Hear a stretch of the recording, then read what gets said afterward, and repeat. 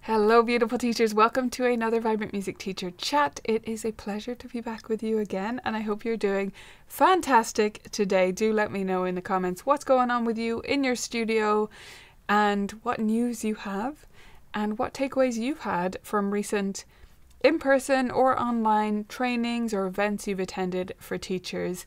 What are the things that have really stuck with you? Even if it was a few months ago, sometimes there's those little nuggets of wisdom that stick with you for several months after.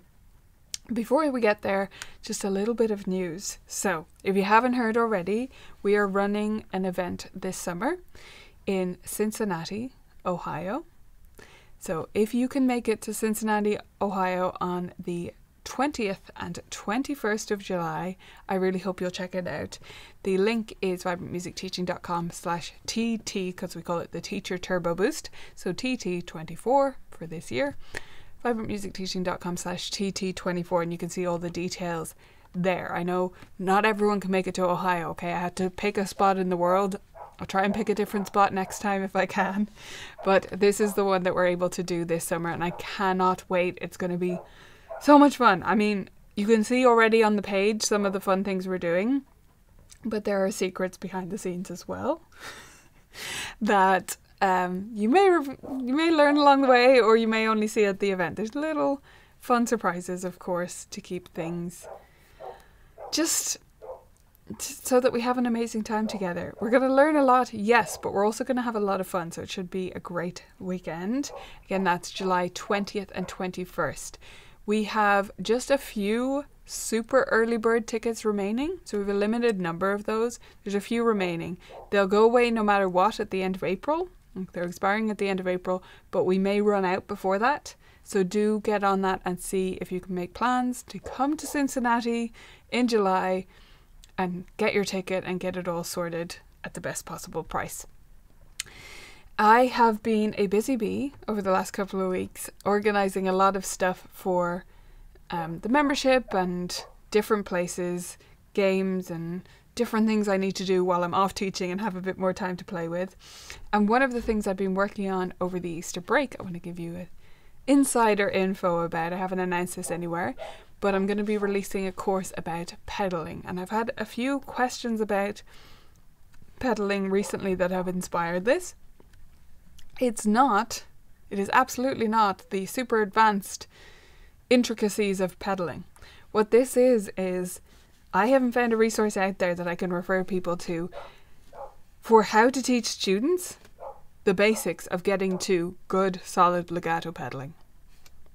And there are tricks and things that you pick up from various different teachers, and that's what I've picked up, and it's really a sequence that I follow, and students never have any problem anymore.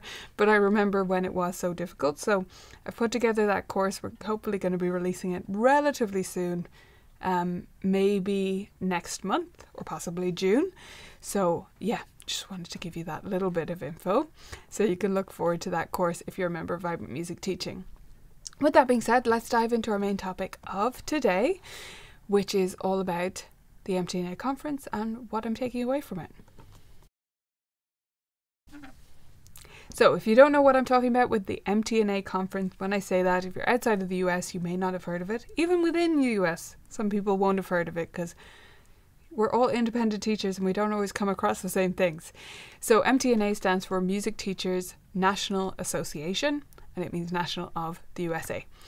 And they hold their conference in March every year, and it moves every single year.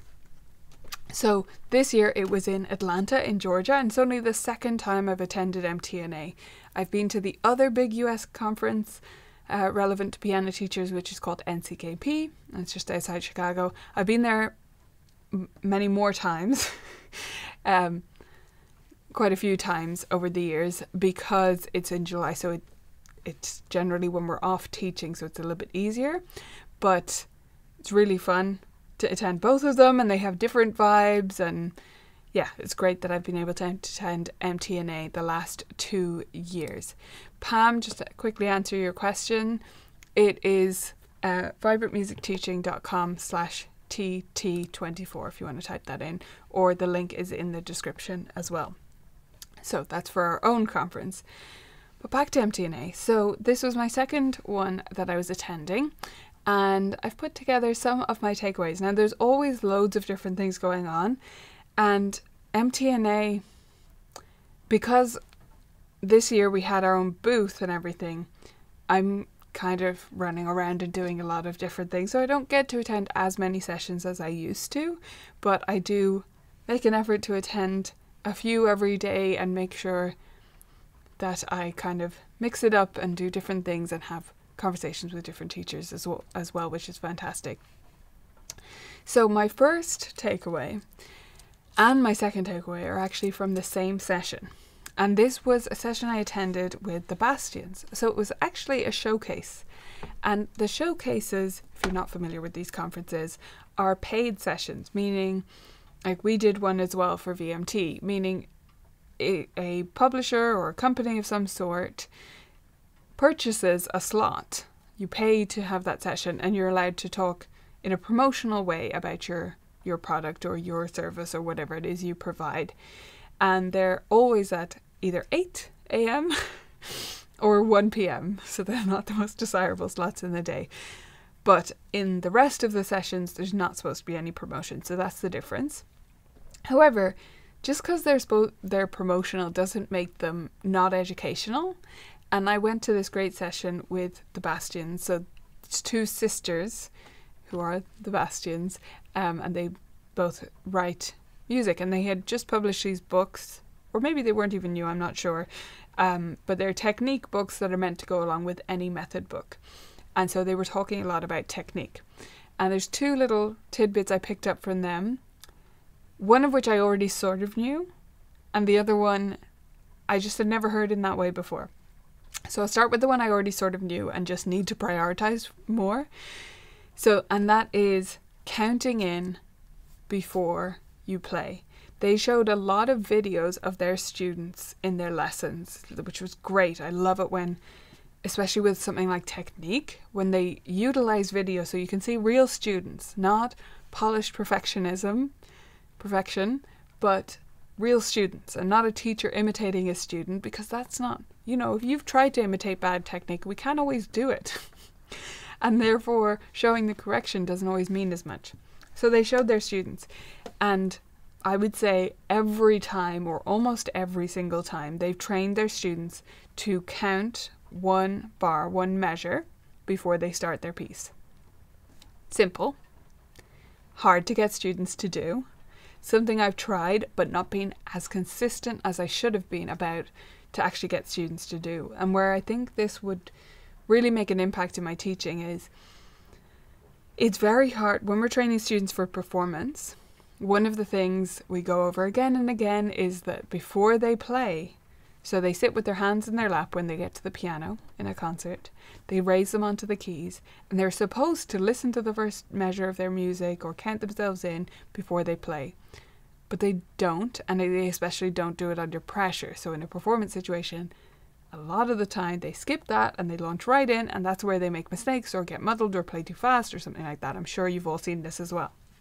So if I could implement this and be extremely consistent about every time they start playing, they have to count themselves in aloud, and then maybe eventually they're allowed to do it in their head once they're beyond a certain level. I do think it would fix that problem. So consistency is always key with these kinds of things, and that's something I haven't been consistent about. So let me know if you are. I'd love to hear from you if it's something you already do in your teaching, or if this is brand new to you, or you do it a bit like me, but not enough. The second thing I took from the Bastions, though, I should have stickers for this. You're going to have to imagine the stickers. Okay, so it's about wrist liftoffs. And I already have many different ways of describing wrist liftoffs and imagery that I use. But this one was new to me, so I love it. They got smiley face stickers. You can get them basically everywhere. Little stickers with smiley faces on them. They stick one smiley on the student's hand here. And this is key, I think, to making this work. They ask the student to name the smiley. So the student says, you say, what's this one called? George. Okay, so student names this one George. They stick the other smiley, different colour, on the fall board. And they say, what's that guy called? And the student said, actually, that's a girl. Her name is Frederica. Okay, so now at the end of each slur, George is going to say hi to Frederica. And so George goes up to say hi to Frederica. It was just a new way of describing the motion of the wrist going forward and up, right? Because that's often when we say forward, or especially if you're doing this online, I think this would be incredibly useful because it's so hard to describe to a student which way your wrist is going and get them to do it in a way that feels natural. And I just love this image. Let me know if it wasn't new to you, because these things go around and I don't know whether it's Sebastian's invention or whether they heard it from someone else who heard it from someone else, or you've heard it from someone else and we don't know the origin of these kinds of ideas. But I just love it. Whatever this name smiley is called, saying hi to that smiley, and it has already made, I've used it so many times, both with students where I've had the smileys there and we've physically done it with younger students, but with older students I just tell them to imagine it. Okay, imagine I stick a smiley sticker here and they tell me what it's called, and you know, we can do the same thing and they fully get it. I agree, it's brilliant. It's one of those things that you just never know what you'll pick up at these kinds of conferences. And especially, you know, it's a showcase session. They're really talking about their technique books and trying to sell them to you. Like, that's what they're there to do. But you pick up these amazing tricks if these sessions are put together well, which I love it. Yeah, Debbie, I hope you try it. I have tried it with loads of students and I can confirm it is a game changer for some students, especially those who are quite awkward with their movements or just have trouble with new movements. Getting George to say hi to Frederica at the end of every slur, because it's something I'm so bullish about in my studio. Like, my students do get sick of me reminding them to have those slur endings, because it's something I feel like I didn't learn early enough. And something I see with a lot of transfer students is they come to me at a certain level and they're missing this. They never learned that a slur or a phrase line doesn't just mean play legato. It means do not play legato at the end of it. Lift and have that note be softer. Like, those things are implied as well, but they're not always taught. And just changing that one thing in students playing can sometimes take it from being super dull and robotic to sounding like it has the beginnings of artistry to it, right? So, love that. You never know what you're going to get. So those are my first two. They're both from the same session. Next one is from my session, the session that I attended by Samantha Coates. So Samantha is one of my favorite, probably my favorite presenter in the world. I hope she wouldn't blush hearing me say that. I hope she'd, yeah. But it's true. And you can tell the work she puts into her presentations. They're really polished and really fantastic. And she had a session about transfer students. And it was about them being a delight or a disaster, right? So Samantha loves taking on transfer students. And so she sees them as delight. And the session was trying to convince you to see them as a delight also, and how we can help to achieve that if we want to have a better relationship with transfer students in our studio as a concept, right? So that was her session. Now, the thing I picked up is actually not really to do with transfer students specifically. Sam has this, she loves to use a matrix, okay? So she has lots of matrices in her presentations and they illustrate her points so well. I love them. One of the matrices that she shared, I'm not going to describe this as well as if you just go to her blog, so you should definitely do that after listening to me here, okay? So you should go look up Samantha's blog, which she's Blitz Books, and see the matrix there. But it's how she talks to parents about the effort that they're willing to put in and whether students are going to do things like exams or competitions or festivals or anything like that, and having that conversation with parents. So she has these 4 quadrants, And the parameters are support from the parents and... No, I'm going to misquote this, so I'm not going to describe the whole thing because I'm going to mess it up. I know I am. But basically, it's a way of visually showing to the parents how their input and the time their child spends at the piano and how supportive they are during that time is going to impact their progress. So if they are very enthusiastic and supportive of their child's studies, but they are not able to find the time in their week to practice, they're going to make medium progress. And if they're not interested in all and they're not going to do any practice, obviously that's the worst possible option. But most parents aren't going to say that answer. The point of this, though, my takeaway is, when I meet with parents, I'm chatting to them. And I don't use any kind of reference, really. I mean, I show them around the studio, but I don't use any visual aids like this.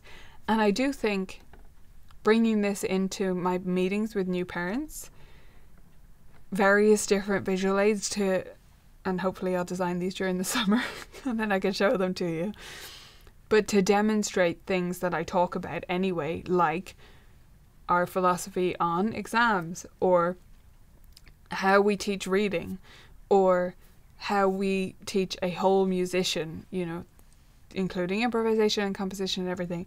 I think just having a few visual aids for those meetings could make a big impact and help these things stick even better for parents. So, and practice, for sure. Something to visually show them the impact it has of how supportive they are at home. So yeah, that was my takeaway. One of my takeaways from Samantha Coates' session. Number 4 is from the session I attended by Bradley Sowash. And this was about finding your groove, essentially. Making your music sound more convincing, especially jazz, which is what Bradley specialises in.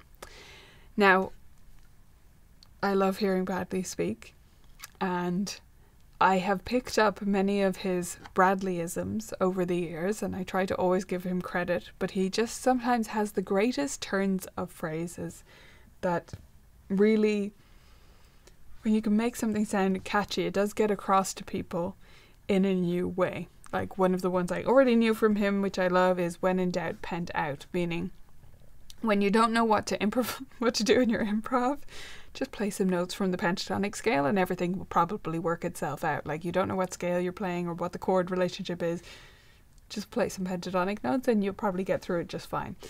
So that's one I already knew, but this is a new one to me and I love it. I think it's my favourite one so far. The quote is from Bradley: "If the beat's not steady, the tune's not ready." If the beat's not steady, the tune's not ready. I just love it. I think I might have to put it on a poster. I don't know about you, but getting this across to students, the fact that it rhymes just makes it stick a little bit more. Getting this across to students is so important. If the beat is not steady, the tune is not ready. And this is doubly true. I think I'm going to bring it out again and again when I'm talking about them preparing their duet pieces or ensemble pieces.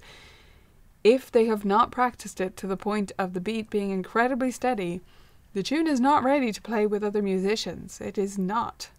And it, you know, even with a solo piece, that's true. If the beat's not steady, it's not ready for a performance at all. So just another one of those fantastic Bradley quotes that I love to collect. I feel like I could fill a notebook with them someday. So let me know if you have a favourite Bradleyism, by the way. We're 4 through my 7 takeaways. I'd love to hear which one's standing out to you so far. I feel like the wrist liftoffs is one you're all going to carry through into your lessons with our little smiley face stickers. Number 5, though, is on a completely different note, and I want your opinions on this, so I want your guesses. I don't have the answer to this, but I want your guesses, your estimates. What percentage of piano teachers do you think are women? That's what I want you to guess. What percentage of piano teachers are women? What would you guess? Especially if you've attended conferences or even online trainings where you can see who else is in the room. How many piano teachers what percentage, roughly, do you think are women? Okay, Pam says 80%. Juliet said 85%. Don't let that influence you. If you thought more or less, go with your gut. Alison said 60. That's interesting. Lisa said 75. Okay, I'm going to let a few more guesses come through. I don't have the answer, which I couldn't. I can't survey all the teachers in the world. We do have a sampling. We haven't asked about gender though, so on our report. Yeah, Deanna, I would tend to be with you. Margie said 65. Laura said 90. 84. I think if I average these, we'd get to somewhere in the 80s, actually. There's a few lower estimates like Margie and Alison, but I think on average we'd say about 80 something. Okay. I would tend to say it's probably over 90%, just based on, well, I have the data for my own members, so I can base it on that. But just based on a general feeling, I feel like it's at least 90%. So, the reason I ask this is approximately, and I didn't learn this at the conference, I actually calculated it when I got home because I didn't spend my time with a calculator at the conference. But approximately 61% of the presenters were women. About 61%, that's what I've worked out from my program. Now, I'm not here to bash the conference organisers or say anything like that. But I do want us to think about that, because I don't think it's representative of piano teachers. And I think this is all conjecture, okay? No one come at me looking for citations because I don't have them. This is all my estimation. But I feel like there's a higher percentage of piano teachers at the tertiary level in colleges and in institutions, bigger institutions, universities, conservatoires, that kind of thing. There's a higher percentage of those that are men, from what I've witnessed. And I also think teachers at that level are more likely to submit proposals to conferences like this. I don't know why, but I would guess part of it is to do with confidence. So I wanted to bring this up just to encourage you out there. If you've ever thought of submitting a proposal, if you have an idea you'd like to share, you don't have to work at a college level. You don't even have to have a degree in music. I don't, and I've presented at these conferences. You don't have to be a blogger like me or anything like that. Anyone can present, anyone can submit a proposal. And I just want to encourage you to do that if it's something you think you might like to try. Because, as I said, I'm not bashing the conference organisers. I doubt they intentionally picked more male proposals, or that they even did as a percentage of the proposals they received, although it would be interesting to know. I'd say that's just roughly how they receive proposals. And if we go to another industry, 61% women sounds great. Sounds like we're beating the odds, right? Because in so many industries they're shooting for 50-50. But we are predominantly women in the piano teaching industry. No one has said under 50%, right? No one has even, the lowest was 60. And these are guesses, so fair enough. But I just want to float it out there.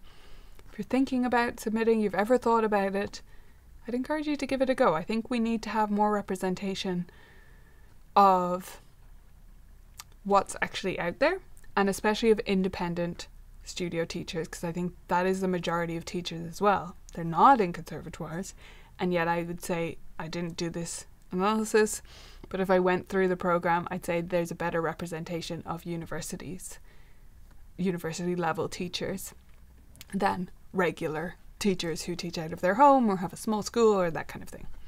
So just a little bit note of encouragement. Okay, number 6. We're nearly there.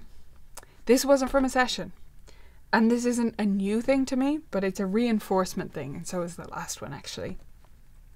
So I had a wonderful chat one of the days with Paul Myatt and Tim Topham. So the two of the Aussies who are there.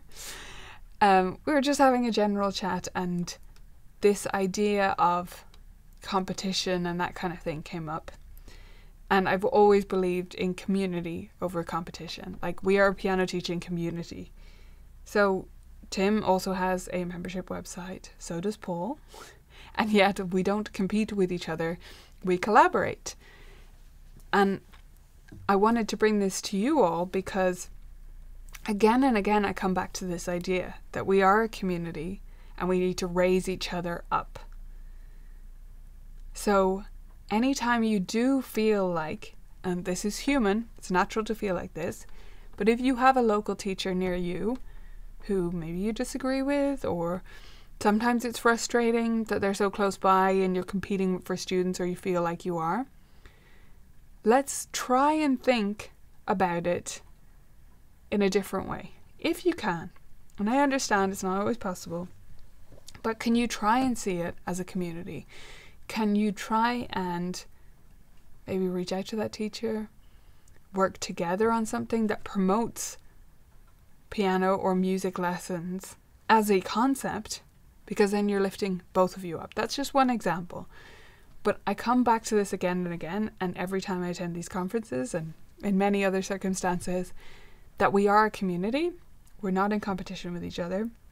We're in competition with all sorts of other things, like other activities children and adults could be doing, and technology zapping people's time, and all sorts of other things, but not with each other. Not really. Okay, and on a similar note, number 7, my last takeaway. You need, especially when you feel like you're in a rut, or you're not sure about continuing this teaching thing, or maybe nothing as extreme as that, but you just feel a little bit of malaise. You need people, you need to be around people who inspire you. I mentioned Samantha Coates is one of my favourite presenters. Now, I have many presenters that I love to see. She is one of my favourites. And you need to be around people like that in the realm you're talking about. So if it's for you performing, you know, on your instrument, that's not a thing in my life. I only perform really at student recitals. It's not a big part of what I do or what I want to do. But if that's you, you need to be around people who inspire you to go further with that. And for me, seeing a great presenter is kind of like that, because I want to be better and better at the things that I do. So not exclusive to teaching, although it's definitely true that if you go to these kinds of conferences and you're around teachers who inspire you, who teach the way you want to teach or do things you want to be able to do, or just that you admire, it inspires you to go further with what you're doing. So a general life lesson, but one that you can come back to again and again.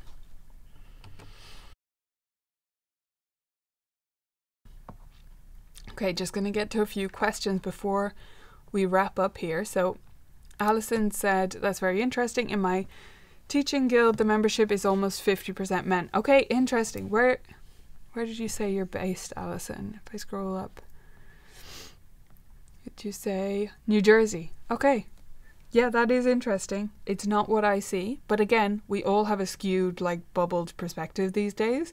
So I'm aware that the teachers who are in my membership or read our blog or whatever are on this chat. Have we got any men with us today? I haven't seen any. You know, that's a skewed perspective, and maybe they're following me or looking at things that I do, are more likely to look at things that I do because I'm a woman. Less likely if they are men. I don't know. It's not that we have no male members, by the way. We're not like a women's membership. Just an interesting thing to look at.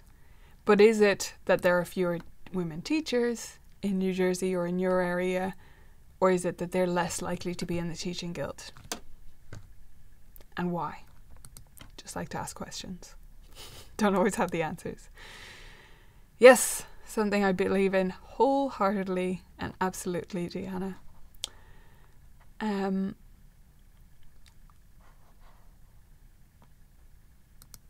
Yeah, most schools and studios. Interesting. Again, different in different parts of the world. But it doesn't feel representative. Where I bring it up mostly is when you're at these conferences, and I've always thought it, I've just never done the the adding up before. If you look around the room, you could kind of gauge roughly what percentage are women. And it's probably not 90% at those conferences. But if you took away especially the exhibit hall, the exhibitors, I feel like you'd get to 80% women. It's a guess anyway. I'm just spitballing. Laura, thank you for that. I'm glad it's made a difference for you and reinvigorated your teaching. I love that. It's fantastic to hear. So I don't think oh yes, Lisa had asked me for the visual matrices from Samantha Coates. Let me look up a link before we wrap up so that everyone can get it, okay? If I can think of the right words. Hopefully this will only take me 2 seconds.